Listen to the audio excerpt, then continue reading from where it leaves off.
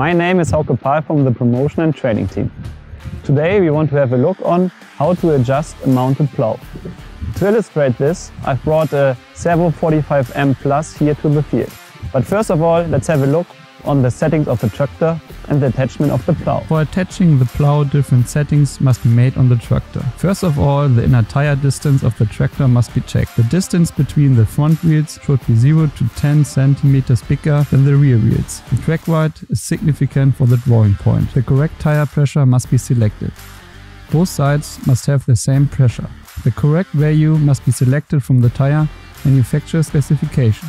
The lowest possible tire pressure improves the traction of the tractor. When driving in the furrow, the rear wheels should run against the edge of the furrow. For plowing, both lower links must have the same length.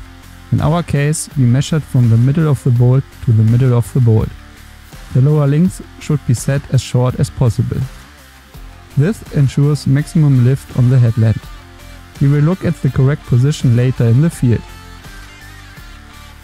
Before starting work, the lower link stabilizers must be adjusted. During work, the lower links must swing freely and be rigid during road transport or when lifting. For safe road transport and maximum traction, a reasonable ballasting is necessary. At least 20% of the weight of the unleaned tractor must be on the front axle of the tractor.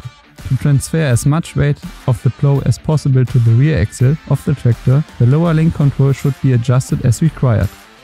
The value should be between 30 and 50%. Before attaching to the tractor, the mounting axle must be checked. It must have the correct length. It is the correct length when the lower link extension crosses just behind the front axle of the tractor.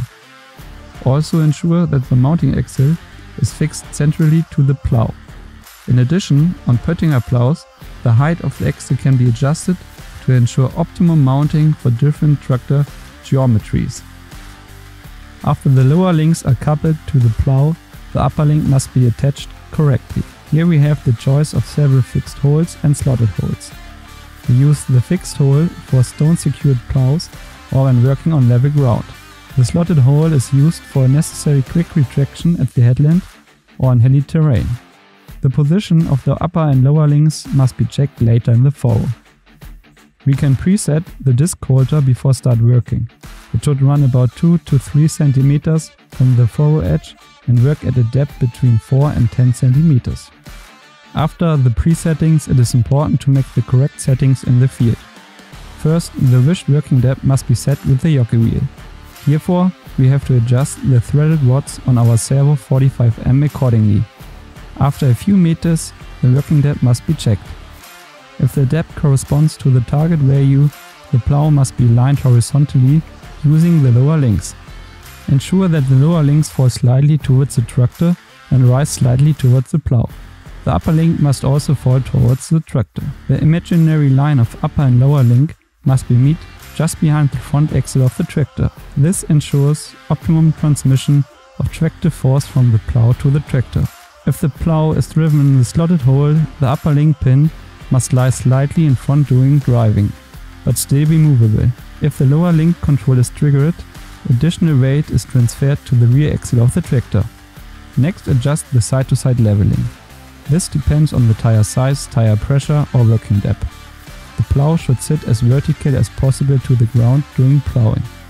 In our case, the plow stands more on the coulter plate and must therefore be placed more on the coulter point to the unplowed. This can be clearly seen by looking from behind at the grind of the last coulter. To adjust the side-to-side leveling, lift the plow a few centimeters and operate the controller unit for the turning process briefly. Set the inclination with the help of the spindle by turning it in or out.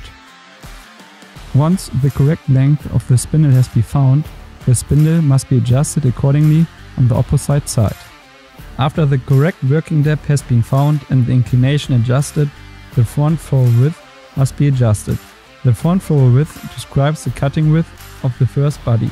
The cutting width of the first body must exactly match the cutting width of the other bodies. For this, the cutting width of the other bodies must be determined. You have to measure from the landside heels to the point. The measured distance is multiplied by the number of plow bodies. In our case we have a cutting width of 45 cm multiplied by 5 bodies. This results a theoretical working width of 2.25 meters. To check the front furrow width, we add an extra meter to the 2.25 meters and place a marker 3.25 meters from the furrow edge. After plowing past the mark, we measure again the distance from the furrow edge to the mark and calculate the difference. This should be exactly 1 meter. If the distance is less than 1 meter, the cutting width is too wide. If it is more than 1 meter, the cutting width is too narrow. To correct this, the front row width on all servo plows can be easily adjusted via the Servomatic adjustment center. In our case, the cutting width is too wide and we have to turn the spindle shorter. Repeat these steps until the value is 1 meter. Once we have set the correct front furrow width, we can eliminate side pull by adjusting the drawing point. This reduces the fuel consumption. The drawing point is also adjusted via the Servomatic adjustment center. For this, the front spindle must be adjusted. For the correct adjustment, pay attention to the top link. This one should run straight behind the tractor. If this is not the case, the tractor moves either into the plowed or the unplowed area. In our case, the tractor is pulled into the unplowed area, so we have to rotate the spindle less. The adjustment of the drawing point can be seen on the headstock. The drawing line should run through the center of the rear axle. No side pull occurring on the tractor and the plow is operating smoothly. As a final step for a clean working image and further reduces of fuel consumption, the skimmers have to be adjusted. The maximum working depth of the skimmers should be 1/3 of the total working depth. The mounting position should be behind or above the furrow point. If there is a lot of organic material, it is recommended to position the skimmers as far back as possible. In these conditions, the skimmers can be adjusted a little bit deeper. Both sides of the plow should be set the same. Now the plow is perfectly adjusted and the field can be prepared for the coming seeding.